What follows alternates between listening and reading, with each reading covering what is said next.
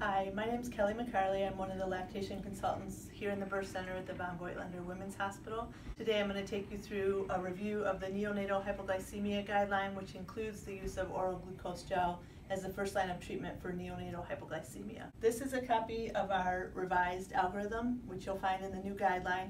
You can access the new guideline from the Von Voigtlander website under the butterfly logo from your desktop. And then the flowchart is part of that guideline, so you can find that there. We'll also have this laminated and posted in every med station and every nurse's station for quick reference. Today we'll just take a walk through.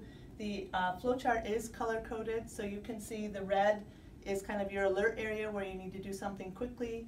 Your yellow is your hazard or your caution area where you're trying to figure out what your next step will be, and your green areas are where your baby is in good condition and ready to move on. So we'll walk through each step.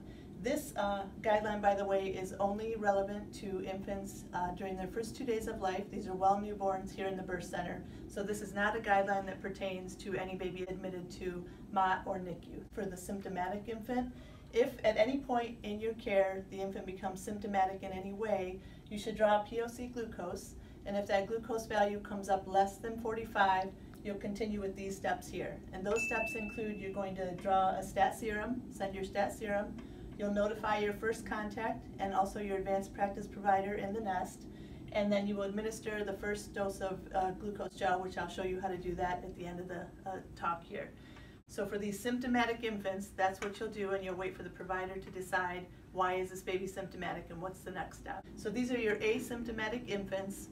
If they're at risk for hypoglycemia, they would be LGA, large for gestational age, SGA, small for gestational age, less than 37 weeks, or born to a diabetic mother. And during the first 2 hours of life, you want to encourage a lot of skin to skin. You're going to try to attempt your first feeding within the first hour of life, but no later than 90 minutes because you want to check that first POC glucose a half an hour after the first feeding. So you want that first POC glucose check to be done by 2 hours of life.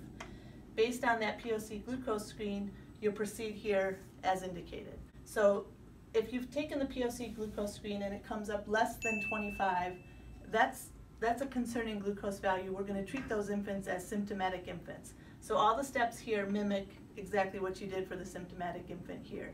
You're going to draw and send a stat serum. You'll notify your first contact and your advanced practice provider in the nest.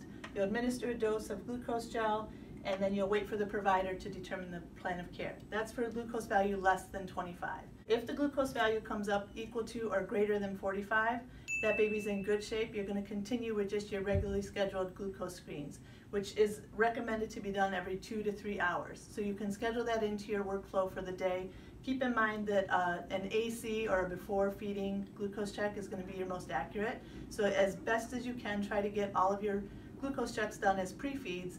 But if you arrive to a room and the baby's already eating or has already eaten recently, you can still just take your check based on your schedule of 2 to 3 hours. This is where some of the babies will come up where we're going to talk about treating with glucose gel. So if your glucose value comes up anywhere from 25 to 44, you're going to administer a dose of glucose gel, and then you will attempt a feeding. Attempt a feeding means for the formula-fed baby, you're going to give formula just as you would normally with a bottle, and for the breastfeeding baby, you're going to attempt a latch. So you'll spend about 5 to 10 minutes attempting a latch at the breast. If the baby cannot latch, you'll instruct the mom on hand expression or using an electric pump. Have her try to express some colostrum. She should pump for about 15 minutes. If you get any expressed colostrum, you use that as your feeding. But if the baby cannot latch and the mom cannot get any colostrum expressed, you've treated the baby already with gel, which you do not want to feed this baby formula. This is a breastfed baby. There's no indication to give formula based on hypoglycemia alone. If again your value comes up a second time, in the range of 25 to 44, you're going to administer a second dose of glucose gel as your treatment, and you're going to attempt a feeding again. After this, you'll recheck the glucose in 1 more hour. So at this point, the infants receive 2 treatments of glucose gel. This glucose gel is administered as a buccal massage into the mucosa, so it should be just as effective as IV glucose. So after 2 treatments of essentially IV glucose treatment, the baby should be correcting their glucose values. So if you've done 2 treatments, you're going to recheck in an hour. Now you have 2 choices. Either your infant is in good shape with a value equal to or greater than 45, or the infant is less than 45. If the value is still less than 45, You're going to send a stat serum. You will not administer gel because you've already given 2 doses and we're limited to 2 consecutive doses of gel. You'll notify the advanced care provider and the first contact, and then this baby is going to be transferred to the nest. So again, no more gel. This baby's been attempted with treatment twice at the bedside. It's not effective, so that baby's going to go to the nest for further treatment.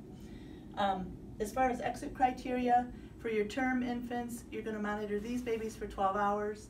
For your preterm or SGA infants, you're going to monitor them for 24 hours. And then you do need to have 3 consecutive glucose checks of greater than or equal to 45, and one of those has to be a before feed reading.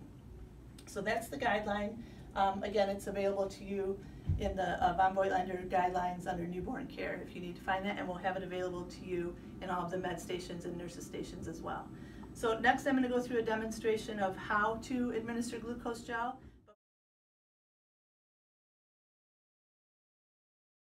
You want to always use a heel warmer on the baby's heel to warm the heel. You'll wipe with alcohol. You always want to use a pediatric lancet and not the other adult lancets that are available. The reason being, this will only penetrate 1 millimeter deep. These penetrate 1.3 to up to 2.3 millimeters deep, which is too deep for a baby's foot. So always use the pediatric lancet, and then you'll wipe the first drop of blood away before you take your value. So assuming this baby has a POC glucose value of less than 45, we're going to treat this baby with oral glucose gel. This is what the gel looks like. This is stocked in every Omnicell. You'll be able to access this as a med order under the baby's name. So if you have a baby who qualifies for hypoglycemia screening, you're going to activate that order set in MyChart.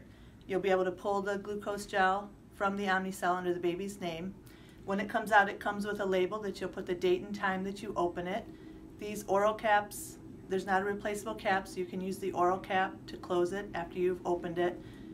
Put your date and time that you open it here. It will expire 6 hours after opening. So if you're the next nurse coming on and you see that it's been open for 6 hours, you have to discard this and get a new tube.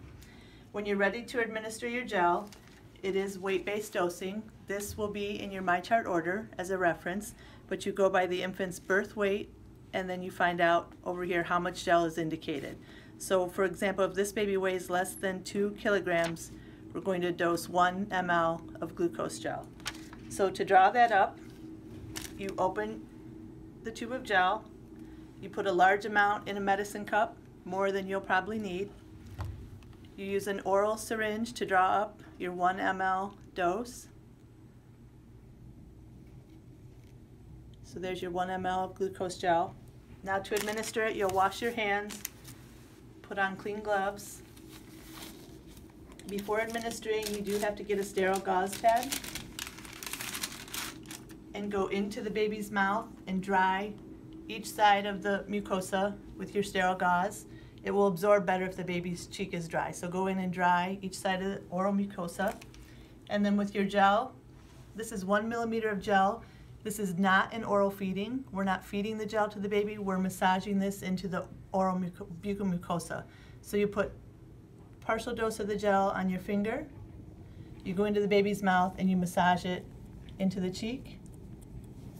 You do some more of the gel. You massage it in on the other side of the cheek. And you just keep going back and forth until the full dose has been administered. This is not an oral feeding. We're not feeding this baby gel. We're applying it to the buccal mucosa there.